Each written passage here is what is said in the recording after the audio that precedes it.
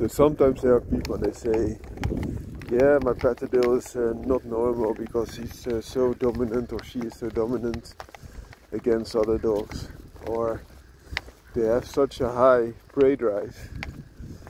Then first off, you did not do your homework, because these dogs are hunting dogs. They are bred to hunt, and to hunt under very hard conditions. So a shy, soft dog would never make it there. So they need to be highly prey driven to hunt, of course, and to keep hunting, but also need to be dominant, even in face of adversities. So one should be shame on you because you did not study what you got. Goedemorgen. The other thing is, okay, you're now in this position, so some people think, okay, let's place my dog somewhere else and start all over again and make oftentimes the same mistakes again. This could be an option, because if the dog is completely unfit for the human, or more precisely the human is unfit to be the boss of the dog, this could be a solution.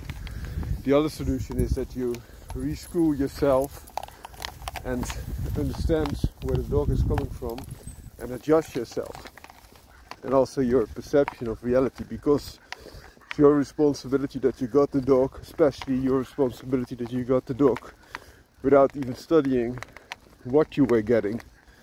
So this is normal character, and you can still channel that to some degree, but you will never make it as good or easy on yourself as with a dog that did not have that properties, if you don't like them. These properties, mind you, are very sought after, especially for the purpose that they are bred for. Without those qualities, they are not detrimental factor, but there are qualities in the breed as a Patterdale Terrier, they would not be able to do their job.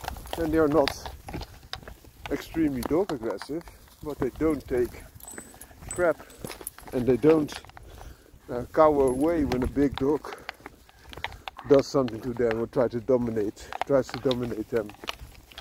So I hope this short video helped. Have a great day. Out.